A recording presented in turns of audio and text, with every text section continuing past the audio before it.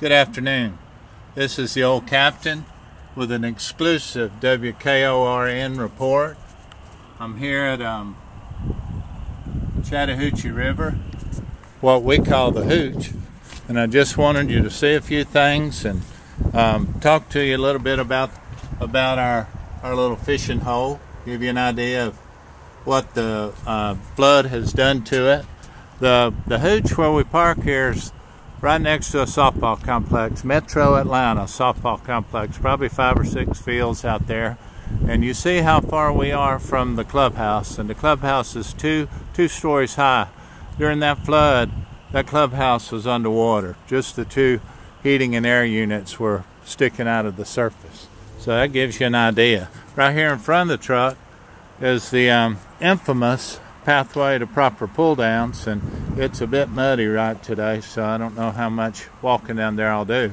But you'll see the Dick Lane Bridge out in front of us, and where I'm standing, I would have probably had 15 feet of water over my head, because the Dick Lane Bridge, the river was lapping at that horizontal beam across the bottom of the bridge back in October.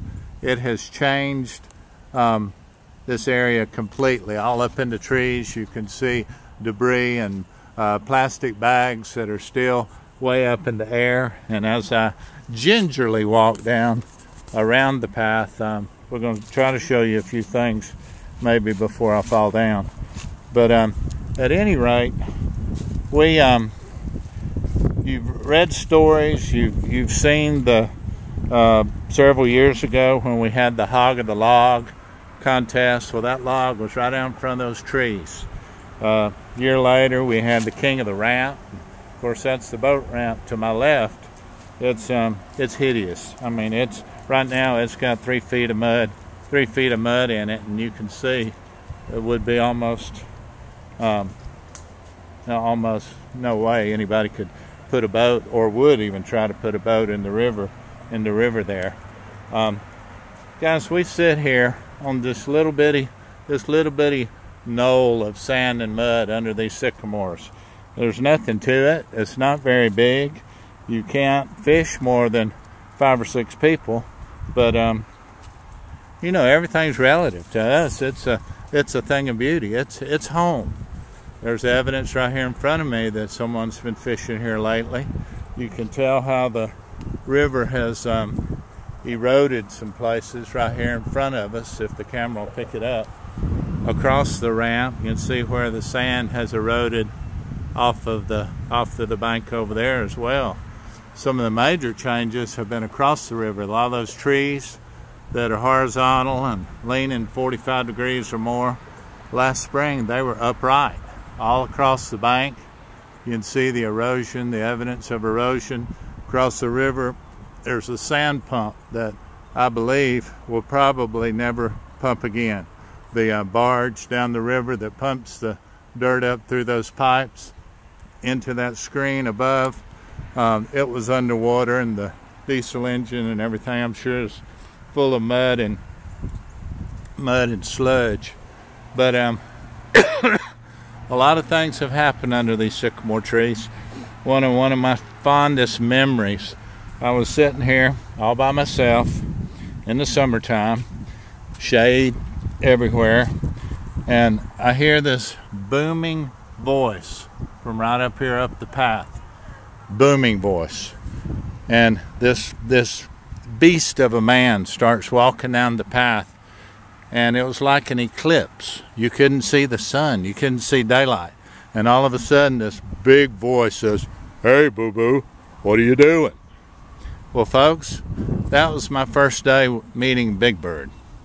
I mean, 6'9", 325 pounds, just a bulk of a man. Comes down here, we start talking about catfishing, carp fishing, and within 2 years, I have nurtured him and brought him to the point where now he's the CAG photo child. Everybody wants to meet Big Bird, and it all started right here. Another thing that started here was Cool Dad has honed his plug of perfection. to the point that it is today. This is where the cutting edge, right here at this spot. Like I said earlier, this is the venue for the King of the Ramp, the Hog of the Log. Last year, the infamous Sultan of the Sycamore contest was held right here, right under these very sycamore trees that probably stand, I don't know, 20, 30 feet above us. Right here off this point, Tim Cool Dad Gill set an all-time Hooch spot record by catching a 17-pound, 3-ounce chunk of gold. I'll never forget it. We sit here in the summertime, and everything has a time and a season. The first thing that happens is under that middle beam on the bridge, the barn swallows will come. They come back to the same spot year after year. They don't make their nest to the right. They don't make their nest to the left. They always make it in the middle. They go to the bank, they get to mud, they build their nest. Another thing that happens, the leaves come out on our sycamores. Some of the trees are a little more mature than others, a little wider. There's some younger ones, and some of the leaves come out sooner than others, but they come out in that order every year. There's no mistake. There's no chance. Everything happens every year.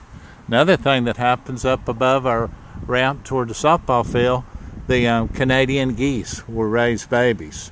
And before long, you'll see these little fuzzy footballs with feet. And they'll be walking down the ramp. And they'll come down the ramp into the river. Mom and Dad will guide them as they swim across the river into that grass over toward the sand pump. Later in the afternoon, they'll reverse and come back. Not long after that, people start gathering. Thursday afternoons, Fridays sometime, people will come down. Maybe they'll read our stories. We'll say, come see us, and they actually do. Some people come just out of curiosity. Some people come by appointment. I believe some people come by divine appointment. But before you know it, you got people sitting all under these trees. We'll have chairs from the ramp all the way under the trees, all the way back to the other side. And like I said, 6 or 8 people with one line is about as much room as we have. But the best part is the stories. You'll hear somebody tell one, bank talk, we call it. And then somebody else will say, well, that reminds me about the time. That reminds me about the time. And then Big Bird will stand and hold court.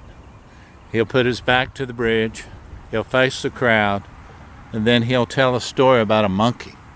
He'll tell another story about an encounter with a midget. And before long, folks, you're laughing in places that you never thought you had places.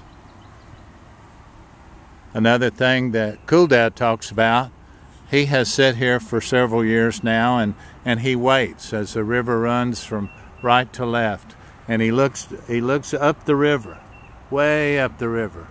And I say, Tim, what are you looking for? He said, I'm looking for Huck and Jim and Tom coming around that bend on the raft. He said, I know they'll come one day because they share the spirit that we have. So folks, there's a lot of reasons to come to the Hooch. We roll up our pants legs, take off our shoes, and although we're 57, 60, 60 and above, we're boys again just for a little while as we sit here by the river. Something fascinating about a river. It's never the same. Always changing, pretty much like we are. I don't know what you're doing this year, but it's January, and it won't be long until all these things will be bursting forth again. And if you're ever near Atlanta and you want to have a good time, let me encourage you to come see us. Thank you, and y'all have a great day.